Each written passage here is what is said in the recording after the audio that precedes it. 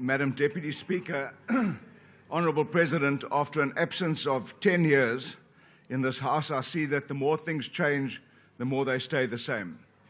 In 2009, as the Leader of the Opposition, I called for a dedicated oversight committee of the Presidency. We have 9 such committees in the provinces, and the question is, why not here? In the past 2 months, I've heard the same chorus being sung by a new choir. When will the refrain be heard?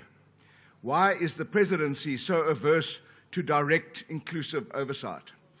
Is it because your office has become a bloated super department with multiple ministries and deputy ministries, as enumerated by former Judge Trollip? Or is it because you just do not want to account to this House?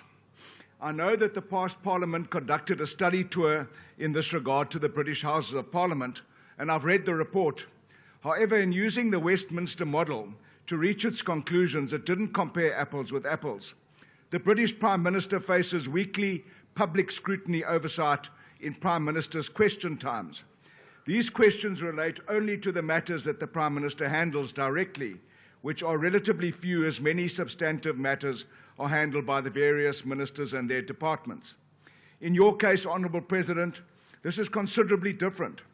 And what's more, the opportunities for MPs to ask you questions are severely limited to quarterly opportunities that are frankly sanitized due to the mechanical procedures and foregoing submission processes. In light of this and the fact that we are hearing your report for the first time today, we as ActionSA reinforce that we should have an oversight committee of the Presidency. For example, Operation Vulindlela, that was conceptualized to coordinate the work of key priority departments and break down silos.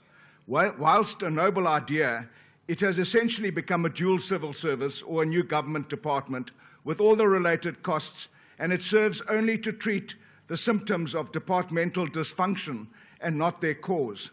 Listening to the new Deputy Minister of Energy and Electricity lamenting here today confirms this. Look at transport, where Vulindlela has specific focus. Our roads are being destroyed by trucks carrying rail freight on them because the rail network was allowed to be destroyed. Bulk freight rail for coal and manganese should never be allowed to be on our roads. And if it wasn't for the connected elite who are heavily invested in road freight transport, it wouldn't be allowed. This needs oversight. Manganese export management in Nelson Mandela Bay is parlous. It's destroying municipal and state infrastructure and compromising public health.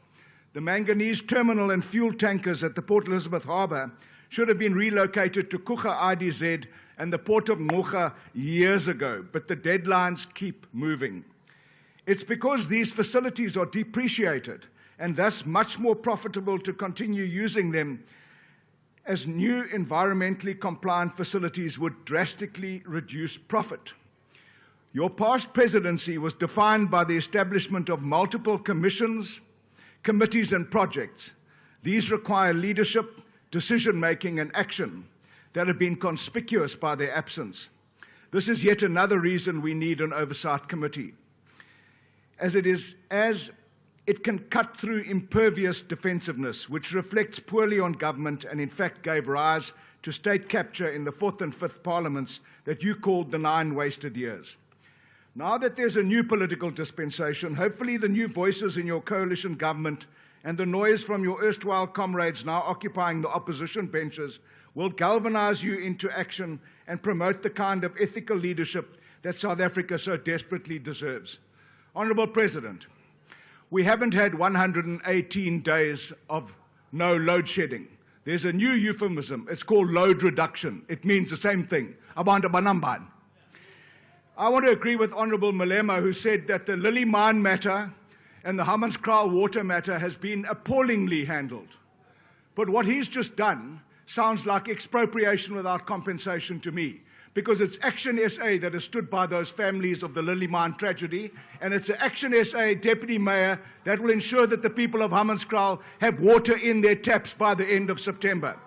In conclusion, Mr. President, I remember that you came to Nelson Mandela Bay on the 25th of March. You said you had crime under control.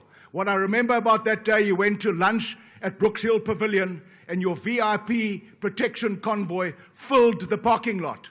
People are still dying in Nelson Mandela Bay. You do not have crime under control.